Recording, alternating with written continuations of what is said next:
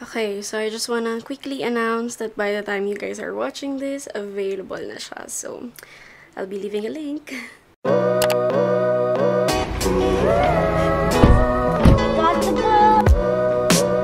So, ayan, hindi kami nagkaabutan. Una na dyan is this one. Sabi ko lang pala nung Bohol tayo!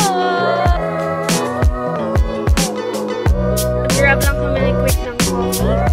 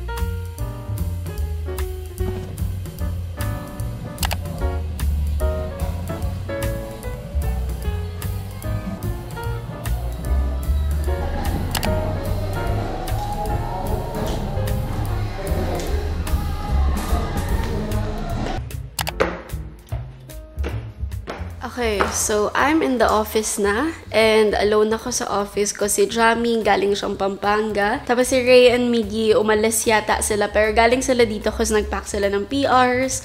So, ayan, hindi kami nagkaabutan pero aantayin ko na lang si Jamie tapos magpa-pack na rin siguro ako ng mga PRs kung meron pa silang hindi natapos. But, nag-order ako ng food. I have here salad.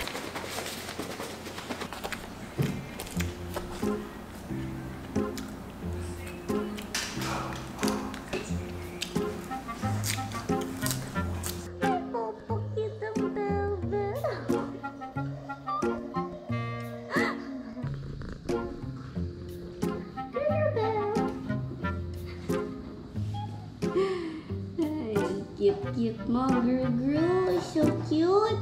Okay, so habang inaantay ko sila, I'll personally pack my PR na lang. So ito yung PR style namin. We have yung dalawang notebook dito, tapos ito yung card namin. Sobrang cute. Ayan, oh, diba? Ang galing ng graphic artist namin. But ayan, tapos nandyan yung message. And then, magbibigay kami ng free tumbler. Yung super favorite namin na tumbler. Because breakfast yung theme.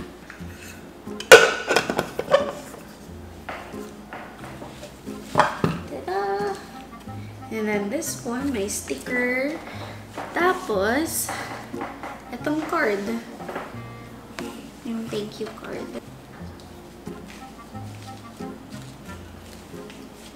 Tada! Parang, nung sinend nila sa amin to, ang ganda. Pero parang nung ako nung gumawa, hindi na siya cute. Pero yan, ito siya. For sure, gagamitin ko to sa beach. Tapos ito, another lagayan ng kape. And then the notebook. Hindi ko pala napapakita pa sa inyo yung notebook namin. Pero ito siya. Ito yung dulce. And ito si Peanut.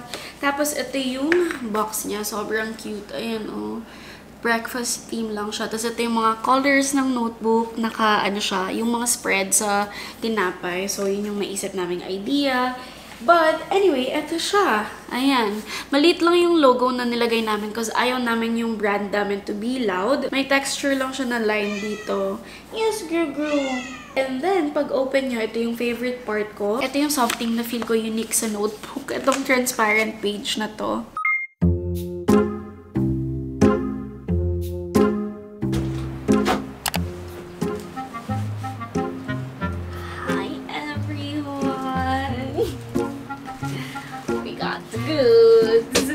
Okay, so, it's been a long time since nag-unbox tayo ng mga packages dito sa kwarto ko. Kasi sa baba, ayoko sa baba. Kasi wala, ayoko lang. Gusto ko lang maiba naman tayo dito. Sobrang na-miss ko to sa channel ko yung mga unboxing because may time na nung nag-renovate kami, parati ako may order. Tapos every vlog ko may unboxing. Anyway, first na dyan is ito. Inopen ko na siya kasi kumuha ako kanina before mag-gym yung claw ko na transparent. Super cute siya kasi usually mga solid colors yung kinukuha ko. But this time, so first, wait, tanggalin ko lang sa plastic. Ayan, tingnan niyo yung mga colors. Ito, I have this before. Hindi ko na alam kung nasan siya. Alam ko dalawa yung ganito ko, pero hindi ko na alam. Tapos, eto. Tada! Ang cute! Kasi pag naliligo ako, iniwan ko siya sa banyo, tapos kinukuha na yata ng mom ko. Hindi ko alam. Basta yun. Anyway, so, first things first. And then next, of course, cases. Today's episode of 7-7 orders ng mga case. Sobrang dami kong binili. Una na dyan is this one. And then, this one, minimalist lang. Pero open yung dito niya. Pero okay lang kapag gusto ko ng mga minimalist na case. And then this one, super funny nga kasi umorder din si baby ng ganitong case. So, ayan, ang cute, no? Next is yung favorite sports set ko na sobrang mura lang. 638 lang yun. Tapos sobrang ganda ng quality. So, kumuha pa ako ng other colors and design. Ganito siya. Rib yung style niya. But for this style, kinuha ko is color black kasi gusto ko yung pagka-cycling shorts niya. Ang ganda ng quality and pwede ko i-mix and match to with my other sports bra. And then, yung kapartner niya talaga is V-type na sports bra. Ayan. Tapos, ito naman, pwede ko rin siya ipang-alis. Pwede ko siya i-mix and match with my pants, yung mga trousers ko. So, ayan. Kaya I decided to get a black one. And then, lastly is from Ate M. Ayan. Sobrang sweet ni Ate M dito. Sabi ko, huwag niya na ako bilang ng pamasko or huwag niya na ako bilang ng regalo sa birthday ko. Kasi, una talaga. Sa outlet store si Ate M. Tapos, sabi niya, babe, check mo to, ganyan. Tapos sabi ko, Ate M, pasabayan ko ng mga sports bra. Kasi mura yan sa mga outlet store sa ibang bansa, diba? Tapos, ingat ako pinabayad. Sabi ko, Ate M, pagbayarin mo ko. Tapos, ayaw niya na ako pagbayarin. So, sabi ko sa kanya, okay, Ate M, yun na yung Christmas and birthday gift mo sa akin. Huwag ka na mag-abala sa Christmas, ganyan. So, ayan, so thank you so much, Ate M. Siya po ang mga sponsor ng aking gym outfits from Nike. She got me a bucket hat from New Balance. Ayan, ang cute, oh! Tada! And nung Boracay trip ko, diba, sobrang love na love ko yung mga fisherman hat na nabili ko lang sa Lazada. Tapos yun, nakita niya to, sinend niya sa akin. And then, she got me a Nike leggings. Ayan, kasi yung Nike leggings ko, way back, hindi ko na po siya kasha. So, ayan, binila niya ako ng leggings. And then, a shirt. Ito talaga, sabi ko, Ate M, wag na, tama na. Sabi ko, tapos yun, sabi niya, hindi, bahala ka, kunin ko to. So, ayan, thank you so much. Binila niya ako ng t-shirt. And then, ito na yung mga sports bra. Tatlo yung sports bra na binila niya sa akin. Sobrang cute kasi ubusan na po ng sports bra dito. First is this one. And then, yung color white version. And then, itong colorful version para, you know, kapag gusto ko ng pop of color sa gyms, tingnan niyo yung likod. Ang cute. May mga Nike logos lang dito. But anyway, ayun, yun lang naman yung mga bagong dating lately. And feel ko sobrang haba ng haul na to. So, sana wala akong makat. Kasi before, nagkakat talaga ako ng mga haul. Kasi feel ko maboboard kayo, ganun. Pero baka this time, since you guys are requesting for longer vlogs, ayan, papakita ko na talaga sa inyo lahat ng gusto ko ipakita. So, ayan. I'll see you guys tomorrow na lang because may agenda ulit tayo tomorrow. So, see you tomorrow.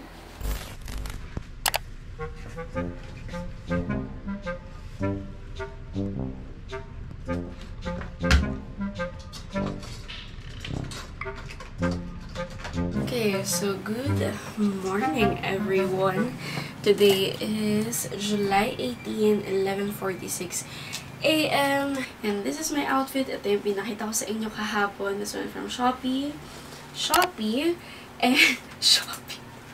This video is not sponsored by Shopee. I swear, I've partnered up with them before. Pero sadyang sumakto lang na lahat ng outfit ko ngayon are from Shopee. Agenda pala today is pupunta kaming fully booked kasi sasamahan ko yung sisters ko.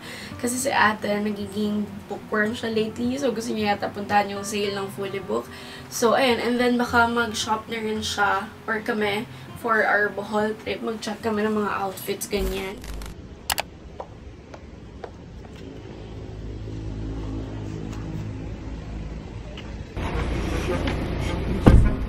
Got the goods! Grab lang kami quick ng coffee. Kasi si ate hindi pa siya nagka-coffee. Tapos si baby gusto niya ng Java chips. So, Hindi ko naman naubos yung kape ko kanina. So, I guess this is my second coffee for today. But anyway, agenda. Pupunta tayong fully booked ka sa sale sa Vertis. Or, what if sa UPTC na lang? Pero iniisip ko kasi mag-dinner tayo dun sa favorite steak place ko sa Morato. Ito yung kay Babe. White chocolate mocha ka? Kaya mo pa yung white chocolate mocha? Yep. Hindi ko na, diba guys, naalala nyo yung sobrang love na love ko yung white chocolate mocha. It's because of my sister. Tapos simula nung nag-cut off ako ng sweets ko, Straw pa dyan? hindi ko na kaya. Wala kang straw. Kainis naman.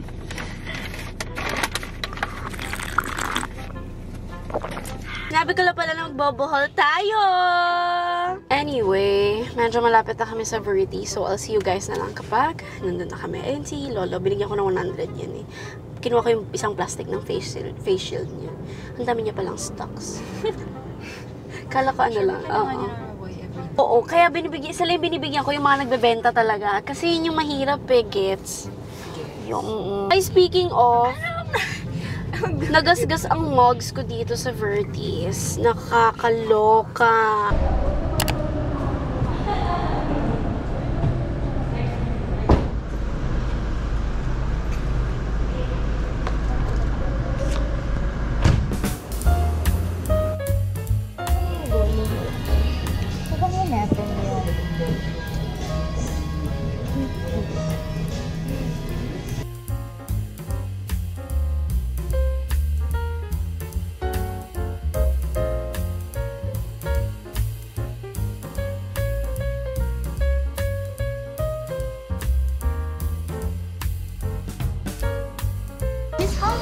Atomic Habits niya.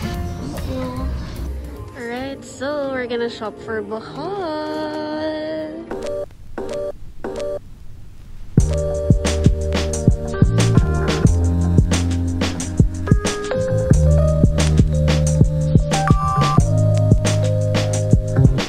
Oh, ayan. Perfect. Oh. Tara na! Alright, so we are done. And now, we're on the way naman sa favorite steak place ko. And si Mommy pala, pinag-shop na rin namin. Siguro pakita ko sa inyo real quick kung may time pa. Or baka makikita nyo rin naman sa Bohol yon. So siguro sa Bohol na lang. But anyway, ayun, dadalhin ko lang sila sa favorite steak place ko around Scout para matikman nila cause nagkikrave ako doon lately. So yun, Sunday naman, walang traffic. So okay lang din pumunta doon. Mga 30 minutes away lang siya. So 13 minutes away lang siya. And, nakalimutan namin magpagas. So, mga nasa 1.5 guhit na lang po ang gas ko. Wala akong nakikitang Shell Mars. Okay, so, we made it to the gasoline station. Medyo ahaw na ahaw. Ahaw na ahaw. Wow, nauhaw si Bimbi. Opa, medyo mahal yun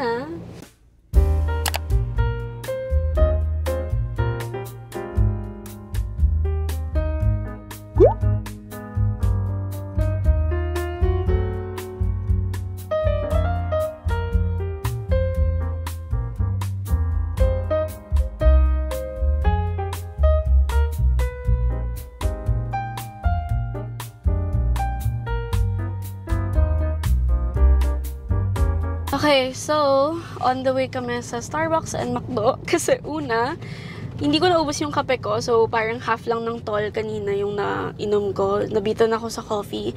And si ate, mas coffeeholic siya sa akin. So, gusto niya pa daw ng kape. Gusto ko din. So, ayan. And then si baby, walang steak yung Las Peja ngayon. Di daw available. So, sad kasi yun yung hinabol ko.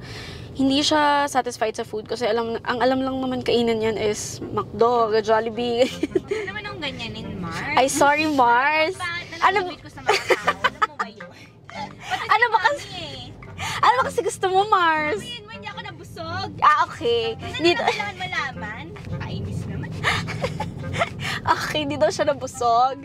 Hi, isang iced tall cafe latte with soy milk. Yes! Sintilate ko.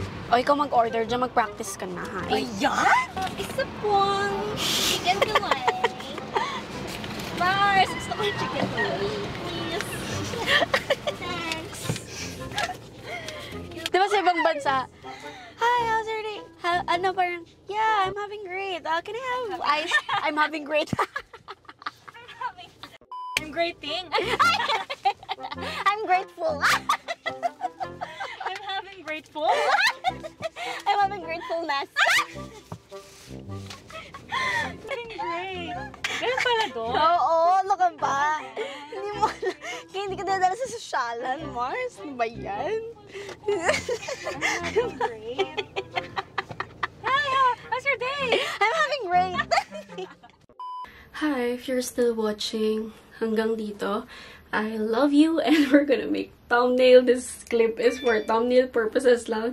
Kasi sobrang arte ko and wala akong, hindi ko gusto yung, wala akong ma-thumbnail, in short. So, this is for thumbnail purposes. I love you everyone. Please bear with me, mwah.